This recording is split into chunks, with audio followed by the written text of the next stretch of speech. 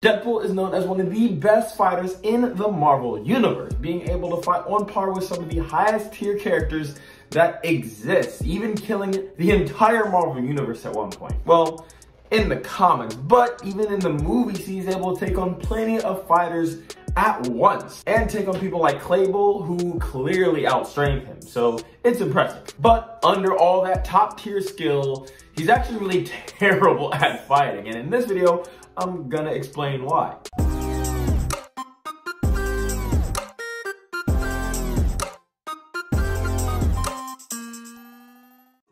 Dang, Skippy! Where are my manners? Introductions! Call me Deadpool. It rhymes with no school. Too cool, ain't no fool, and I'm the best that there is at what I do. Cool. Moving on! What's up, guys? It's the only ninja wearing aviators and a super hot, and welcome to the Modern Ninja, and specifically welcome to the Fight Like a Superhero series, a series where usually I show you how to fight like some of your favorite characters from TVs, movies, and games, but in real life. But this episode is gonna be just a wee bit different. I'm actually gonna teach you not only how to recreate Deadpool's fighting style, but also how to make it not like actually suck. You know, if you actually used it, because let me tell you, it sucks. Anyway, I got places to be, a face to fix, and oh, bad guys to kill. So let's break it down. First, anyone trying to fight like Deadpool is going to need to learn plenty of parkour. Deadpool's movements are incredibly crucial to actually how he fights. Vaulting over people, flipping around attackers, and keeping fluid is incredibly important for Deadpool. And parkour is absolutely perfect for that. And in fact, it actually originates with military training, making it always a good pair for any martial arts combat style. But as for the actual martial art base that we're going to be using, we're going to start with kickboxing. When Deadpool isn't using his guns and blade, he's actually fairly a balanced fighter. Like, he uses his hands, his elbows, knees, and feet all together pretty seamlessly. And when you watch him in the movies, it's definitely got a good kickboxing style to it, at least in my opinion. However, we definitely need to mix in some XMA. And don't worry, I realize many of you may not know what that actually is, so I'll explain. XMA, or Extreme Martial Arts, is kind of a spin-off style of martial arts. Basically, if you took Taekwondo, Wushu, and gymnastics and mixed it all in a blender, you would come out with Extreme Martial Arts, or it's also called tricking. This basically uses pretty much exclusively high-level kicks and skills that are incredibly hard for beginners that don't have another style of training in their belt to pick up on. Hence why it's more like a spin-off style, not its own style by itself. And the reason for that is because it's actually designed for showmanship over anything else. In fact, it was actually coined by a Power Ranger. Yeah, an actual Power Ranger. If you want to watch a full video about that, check out the icon, I guess, or, you know, search it in my channel, because I got you. But the reason we need to include it is because it will give us the skills necessary to pull off some of the moves that you see Deadpool use, like the crazy ones where he's flipping and kicking people mid-air. Next, we get to use our blades. Forget that these shiny sticks are swords and hop right on. Deadpool uses twin katanas like an absolute unit, and for this we are going to actually mix two different styles. The first being Kendo. It's a Japanese martial art that can be traced back to pre-feudal Japan era. Pre-feudal era Japan, however the right way to say that is. But that means even samurai have trained this style and are in this lineage. And so of course this is where you're going to get some of the best katana training in the world. And for Deadpool, that is obviously necessary. However, that isn't quite enough by itself. You are actually going to need to include some Kung Fu as well. See, Deadpool uses dual swords, and Kendo doesn't really do that. At least most schools in Kendo don't do dual wielding katanas. But Kung Fu can balance that out. Although katanas aren't really a Kung Fu type of weapon, Kung Fu does have all kinds of dual weapons in its systems, whether that's butterfly swords, the Jian, man, I can't pronounce for my life. But also we have the double-edged straight swords, we have hook swords, and plenty of other options that you can find if you really look for it. But having both of these styles in your tool belt will greatly increase your overall sword skills and get you that much closer to looking like Deadpool in real life. Now, obviously, we're also going to need some extensive gun training. Let's count them down. Deadpool's able to pull off some incredibly crazy and super cool trick shots with his trusty pistols. And in both movies, Deadpool is seen using several guns, but he tends to favor his Desert Eagle Mark 19, which, fun fact, is also the gun used by the agents in The Matrix. So make sure you use that gun when you're training so that you're ready for actually using that gun as Deadpool, but you know, like, don't actually kill people. But in theory, you're gonna actually need to get 2 of them because Deadpool really loves dual wielding. And again, don't kill people, it's bad. Nobody's getting hurt.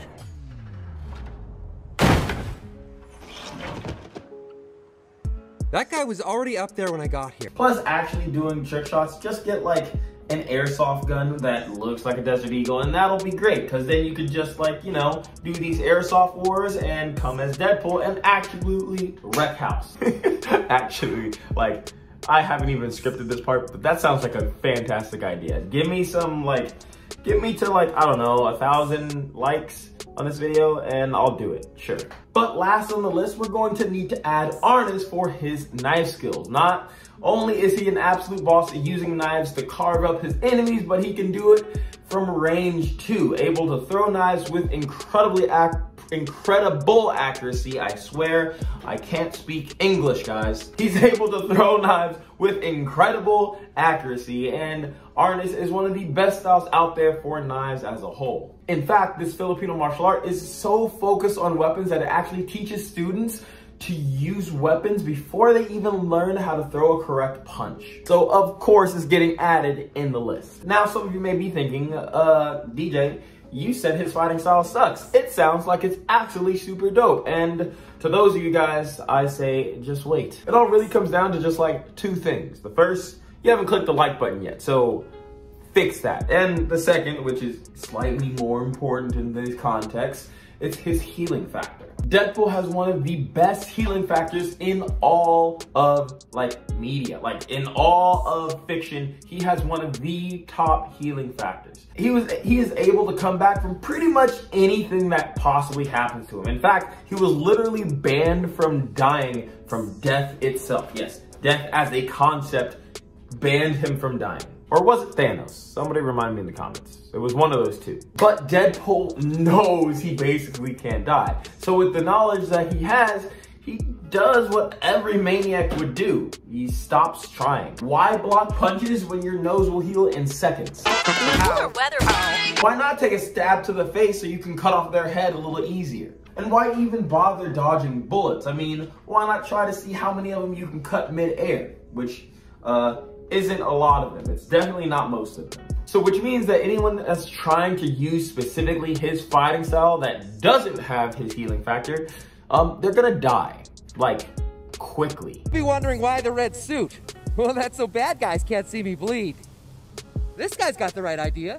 He wore the brown pants. So you can't really use his fighting style as it's shown. You're gonna have to modify it just a little bit to learn, you know, how to protect yourself a little bit better. And making sure your blocking skills are top tier, not just maybe. My personal suggestion would be adding in some Shotokan karate to give you a little bit more options in the blocking category. Shotokan is great and expansive as far as hand-to-hand techniques go, and it is a great addition that can balance out our defensive issue that we have with Deadpool's normal fighting style. Of course, unless you have a healing factor yourself, in which case, completely disregard that entire section. But now that we've made the actual fighting style survivable, let's go outside and learn a sword combo that you can practice at home. Hey, I just figured I'd let you guys know that there's new merch in the store. Like, if you didn't even know I had a store, I have a merch store, and there's new merch in it. So definitely go check it out. There might be something you like, there might not be, but you know, you never know until you know. So go check it out. Links down in the description. Now it's time to get into our Deadpool combination. I'm gonna be using a Sentry Tricking Straight Sword for this combination. 1, for safety, because tricking swords are great practice swords because you won't accidentally touch yourself. And 2, because, you know, why not? I have it and it's pretty fun to use. Now, if you want to get your own one of these bad boys, well, definitely check out the links down below. Now, fair warning, mine is slightly modified. I have taken off the original grip and redid it with my own grip because I like being special and unique and extra for no reason. Well, I mean, it's a reason for me, but no real reason. It's not necessary. You don't have to do that. But when your grip doesn't look exactly like mine, you can blame that. And when you drop your sword trying to do the tricks I do, you can also blame my grip. Oh, what am I doing with my life? It's hot in Texas. Help me. So, starting off, we're gonna just assume we have already sheathed our sword because, you know, Deadpool already goes into battle ready to throw hands. We're gonna start off with 2 hands on our sword, just like so. Top hand right by the hilt and bottom towards the bottom of the handle, not the very bottom, but towards the bottom. So starting off, we're gonna do 2 strikes, one going across, one going down. For our across, it's gonna be kind of like taking off a head, coming across that neck level. And for our down, it's not straight down, that's gonna be angled down, like we're going from shoulder to hip. So going 1, 2, 1, 2. So this is the first bad guy.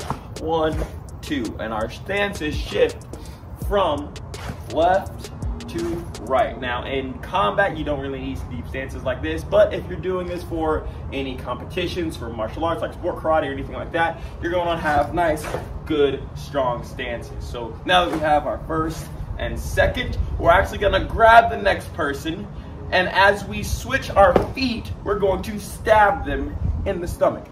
So 1, 2, grab, stab, just like so. We pull our other hand in so that we can really drive our sword nice and deep. Now the reason we twist our feet is for the next reason, which is a spin and a slash, just like our second one before. So again, we have 1, 2, grab, stab, and slash. From here, we're going to re-grip our sword, as in, instead of having a vertical or traditional grip, you're actually gonna re-grip to a inverted, because I like inverted, and if you don't, screw you.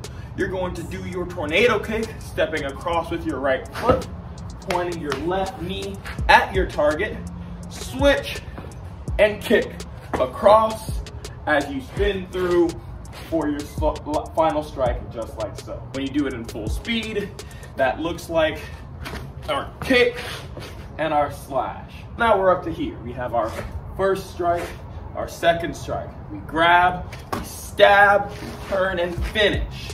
We re-grip, do our tornado kick, spin through on our left leg, and finish across. You can finish with one hand, double, it's kind of up to you. So once you're here, you're going to invert the blade, striking across, punching them away from you, tossing for flair, and finishing them off just like so. So one more time. You have your inverted final strike, flip, finger facing the sky, coming across, punch, flip for flair, and finish. And that is our combination. And when you do it all the way through nice and fast, it'll look something like this.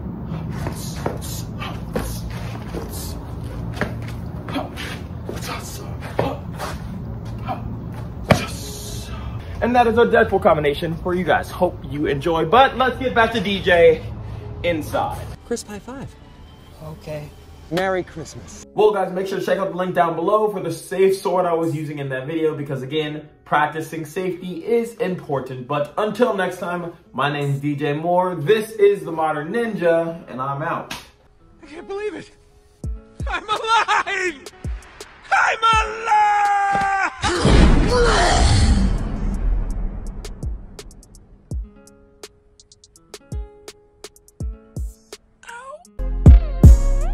If you enjoyed this video, check out this one about Moon Knight, or this other one YouTube thinks you will enjoy as well. Either way, I'll see you guys in